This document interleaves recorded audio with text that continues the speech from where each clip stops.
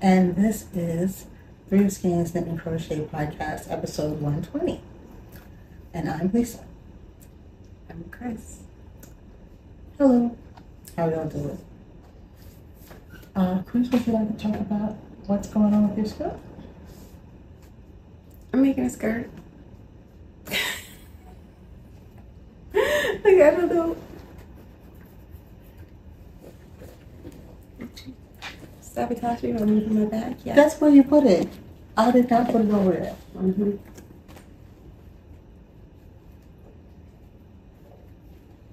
And there's going to be some panels.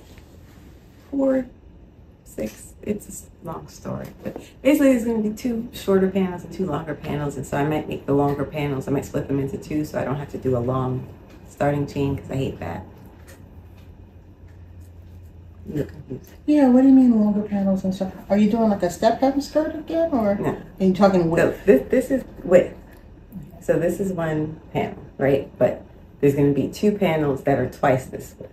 Oh, okay. So instead of making a long panel that's twice the width, I'm going to make 2. So, but those 2 panels will then get seamed so that they still function as one long panel. So it's going to be a what is it called? Handkerchief hem skirt. So here's one completed panel. What had happened was the whole thing was supposed to be this light purple, but I didn't have enough of that. Well, actually, I had enough of that. I probably just had exactly enough to make the skirt, but I wanted to make a matching top. So I had to bring in some other yarn so I didn't eat up all my light purple making the skirt. So, and I went through some changes because constructing the skirt side to side at first, and so my stripes were going to be vertical, and I didn't want vertical stripes. It's really what it all comes down to, that I kept trying to make vertical stripes work when I just knew they wouldn't. So I reconfigured the skirt so as to be able to use horizontal stripes, and I am a much happier camper now. I didn't know you had so much of that particular yarn. What yarn is that? This is Nasli Gellin crochet thread. I believe it's been discontinued, so I scooped it up on clearance from Universal. So I think it worked out to be like $1 a ball. Wow. I was very excited. So yes, I have quite a bit of this in a number of colors. And to tell you the truth, I wish I had more. Because when I bought it, I had like this vague idea that I wanted to use crochet thread, but I hadn't worked with crochet thread yet, and I didn't know if I would like it.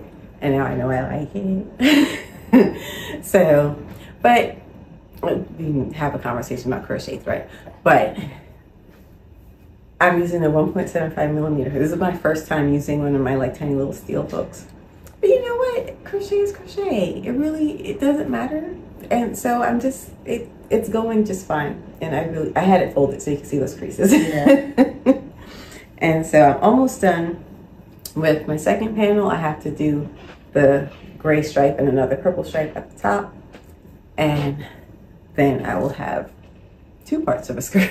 Let me ask you though. So you ripped out what you did before, or is this just a change? No, I ripped out some of it. Yeah. So basically, I was originally working like this. So if you can imagine one panel going across this way, and so I had like maybe up to here in just the light purple.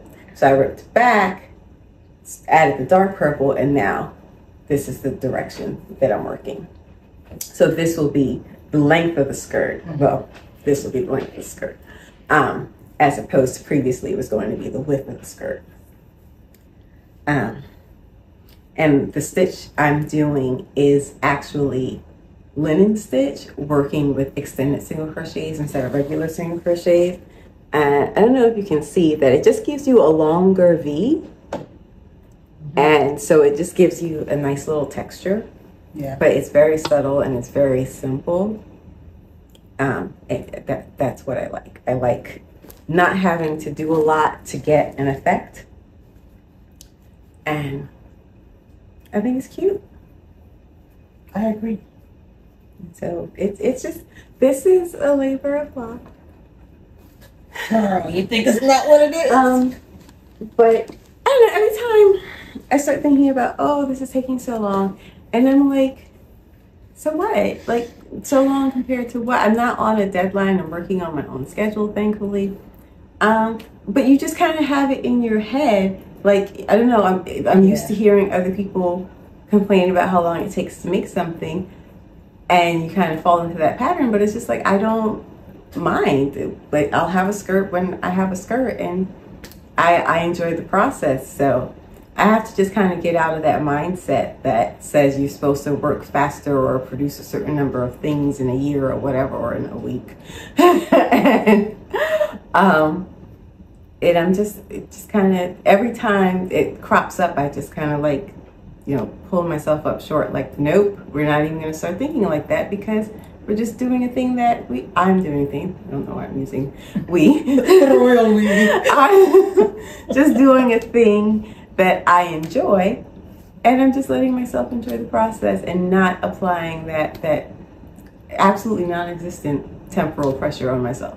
No, I see what you mean though, because I don't know where the pressure comes from. I don't know if our society in general just moves fast, or everything has to be the internet has a lot to do with it, because it is the case that for some reason, whatever we see repeated, we start to believe. Mm-hmm. And it doesn't have to make sense. It can defy all logic, you know, see flat earth. But when you just hearing something enough can convince people. So if you just think that when you're making things, you're meant to work fast, you're meant to produce instead of create. Create kind of has that time built into it where it's okay to take the time that it takes, but produce, you need something to show right now. And unfortunately, what the internet shows us is a lot of production and not so much with the creation.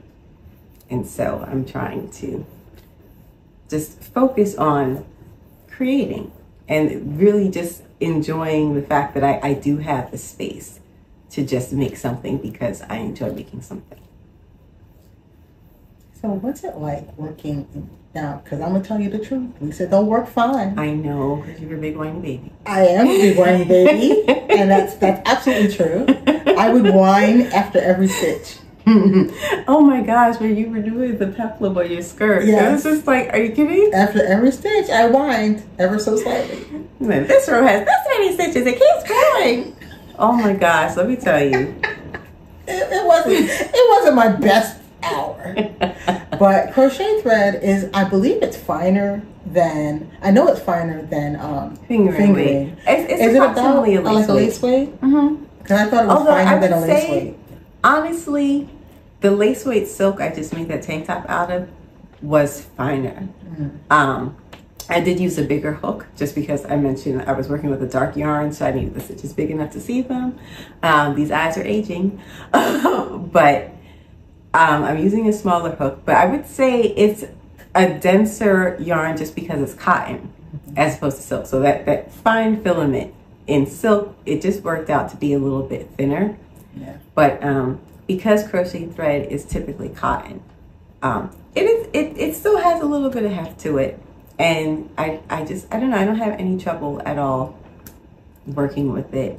It's got a nice, a tight enough twist that, you know, I don't have too many issues with like splitting or anything. And I don't know, I like it just fine. I don't know why crochet thread is always cotton though. It's often cotton and it's often solid colors. I find it's hard to find multicolor crochet thread. You can find some, but it does tend to be overwhelmingly no, you're right. I'm just thinking about it. Solid colors. And I don't, it's a little frustrating because the appeal of crochet thread for me is the gauge, but there just isn't enough variety there. So I only use crochet thread, but I'm also, the crochet thread has me wanting to work more with lace weight yarns just because I can get more fibers and more choices in color. So now that I know I like working at this gauge, I'll be using some combination of both lace weight yarns and crochet thread. And I absolutely love the fabric you're producing in this yarn. It's beautiful. So that's my only quibble with crochet thread. I don't know why it's like so weirdly monolithic. And you can get like a lot of white or off-white crochet thread, so you can get bigger skeins or cones or whatever. But if you want colors, they're usually also going to be small. I'm trying to think, because I remember when Grandma would make doilies out of crochet thread, sometimes she would get thread that ombre. And I'm trying to think what brand that was. Who knows? I don't know. I'd be surprised if it wasn't Annie's, just because she's probably getting that at Woolworths. And that's probably maybe what want they to look had there to see if they still have that ombre kind. And so I've seen, like I said, I've seen a little of that. But can we get a little more variety in crochet thread? What's happening? What's that about? What's going on? I'm confused. We need to write the manager a sternly worded email.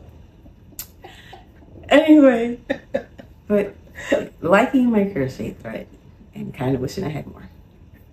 Okay, cool. You go, all right? I'm exploring the depths of DKness. And is it really different with needles? Because you're always looping the yarn over the needles. It's a little different from crochet. So does it matter what size needles you're working on? I guess it really doesn't. And I do like working smaller projects on finer needles. I think it's just like a stumbling block in my mind. And then I start calculating out the number of stitches, and it really like perturbs me.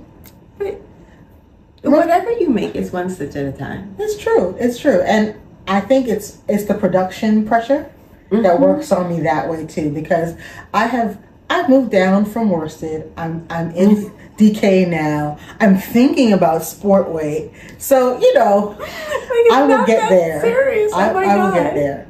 But I really think it's a speed thing. I think, like, because you guys always said I am the slowest knitter, and it's true. I am a slow knitter. But you know what? Is it that you were slow mechanically, or is it that you weren't putting regular time in on your project? I think it was both.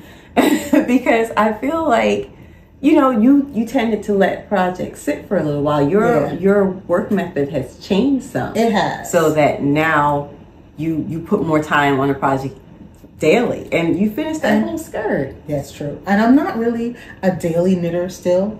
I will have bursts of activity when I put a lot of time into a project, and then I'll back off of it. Or if I've come to a fork in the road, that will also stop my work, because I have to figure out what I'm going to do before I can move forward. So yeah, I do have lulls in my work. I think for you, a lot of it is scheduling. Some of it is. Because I have been trying to work on my skirt every day. Update. So, y'all remember I had about some neck pain. And I decided I was going to have to make some changes to my crochet practice to avoid such an outcome in the future. Things have been going so much better. Breaks are just now part of my crocheting. So I no longer crochet for like an hour or 2 hours in one stretch without resting. And so I might decide, like, say I'm going to do a certain number of rows or a certain period of time. But either way, I stop at that marker, and I not only stop, but I stretch a little bit and just rest the arm and give it the opportunity to recover a little bit before I go back to crochet. If I do have some pain, which is just way less frequent now, I stop. I don't just crochet through it, which I know it sounds crazy to be speaking about that like a novel thing, but it is. I've also been just exercising a little bit. So like when I walk on the treadmill now, I carry dumbbells with me, just kind of strengthening my arm a little bit to just get the muscle kind of up to where I need it to be, so that I don't have to like slow way down on my crocheting. And I'm still working on the ergonomics part of it. I'm still trying to figure out where and how I should be situated in order to crochet, because now I know that as great as it is for watching television, my sofa is a bit of a demon chair when it comes to crochet. It's just not positioned correctly, because it's a recliner seat, And so in its upright position, it's not 90 degrees. It's still reclined a little bit. And then the seat is also kind of like a bucket seat. So I'm just not sitting straight when I'm in that chair.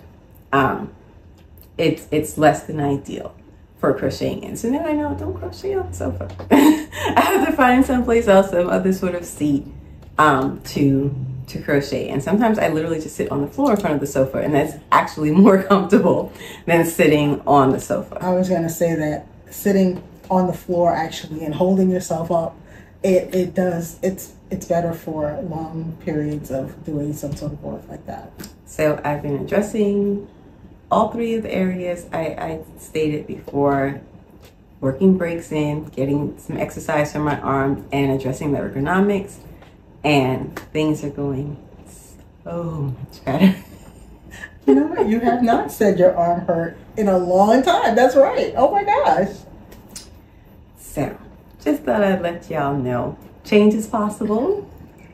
And I'm still making a skirt, like it's happening. The fabric is growing.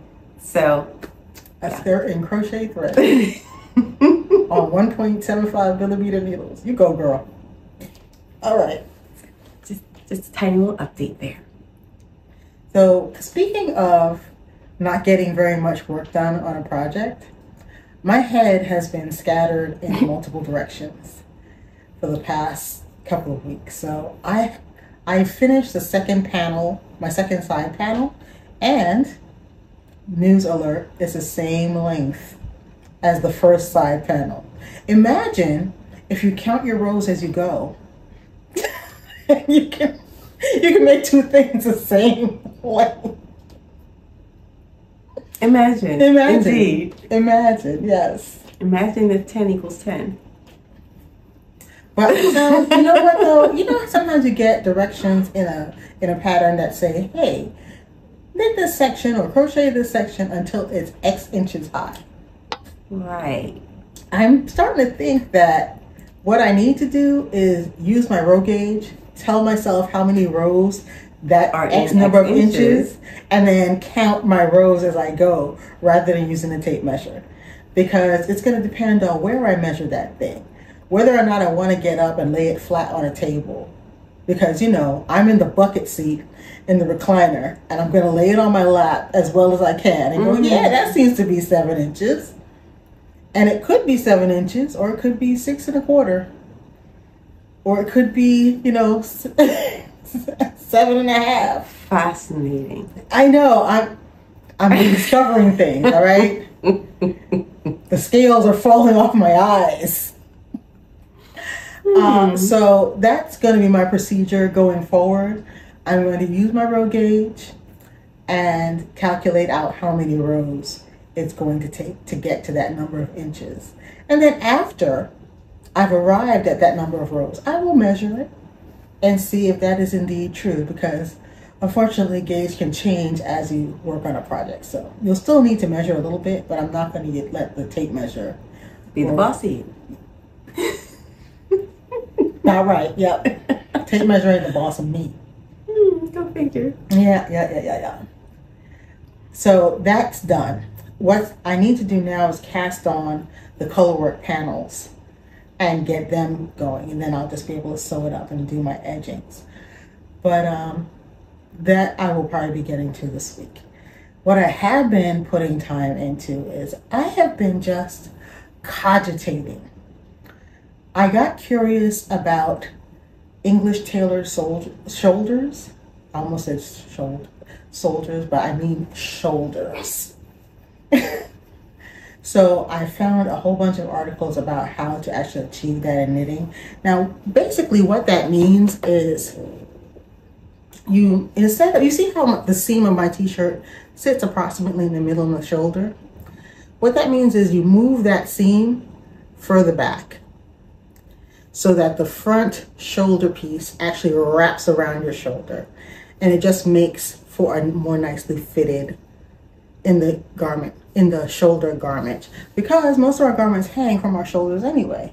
So if the shoulder fits well, you have a higher chance of the rest of the garment fitting well. So I'm trying to figure out how to make that happen in in my knits, particularly since I want to do a cardigan. And, you know, cardigans are notorious for slipping off your shoulders.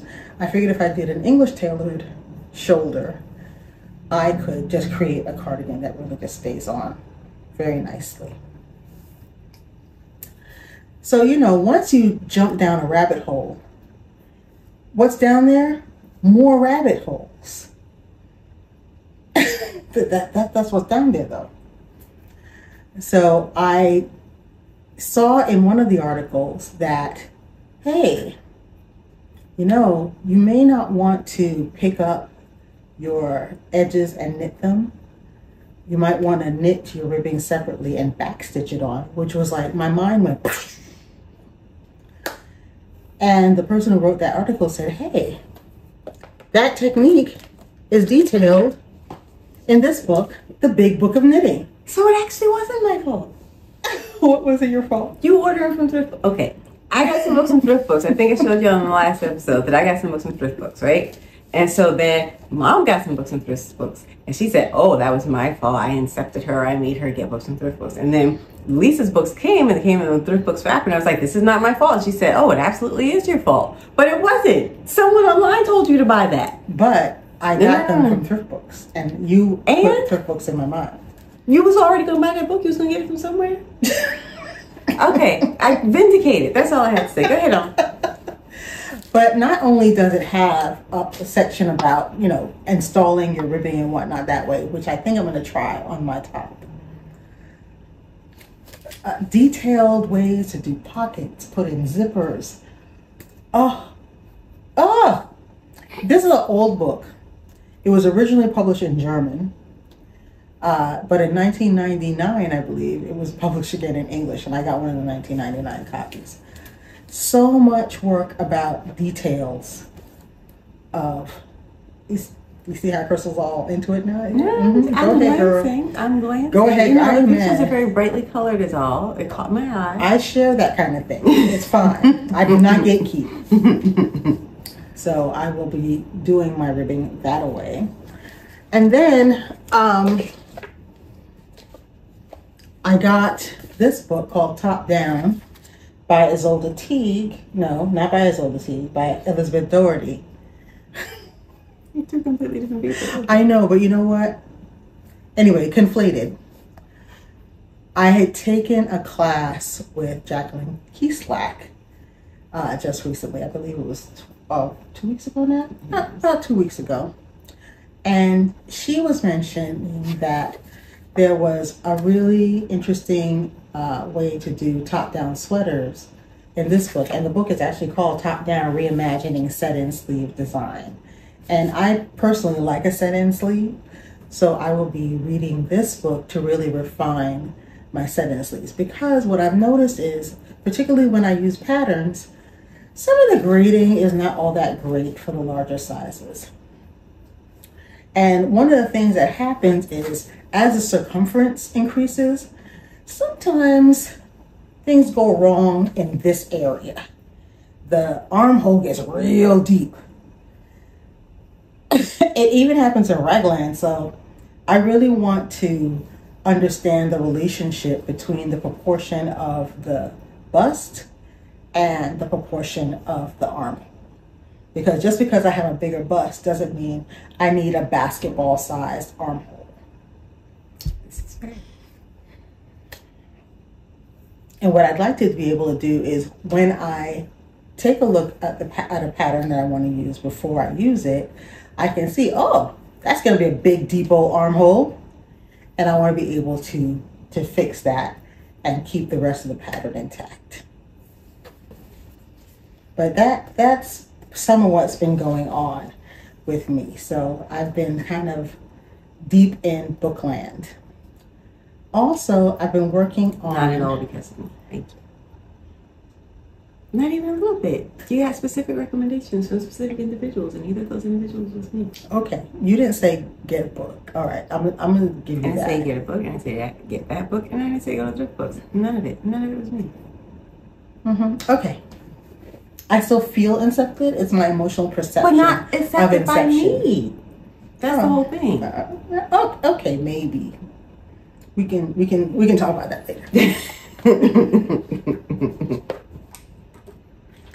So I've been working on our website. We have a brand new website. It's called 3 of Skeins.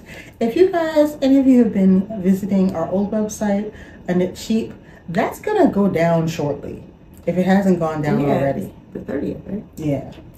It's down. You can find us now on 3ofskeins.com. Yippee-ki-yay. Ignore the blog. We're going to have to write new posts for it. I thought I'd be able to ship our old posts over. The pictures came over, nothing else did. So ignore the blog for right now. But the site is still under construction. The site is still under construction, but it exists. Yay!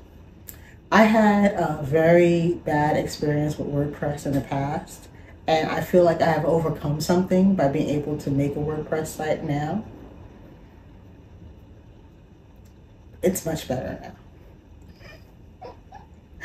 So I have some classes up on the website.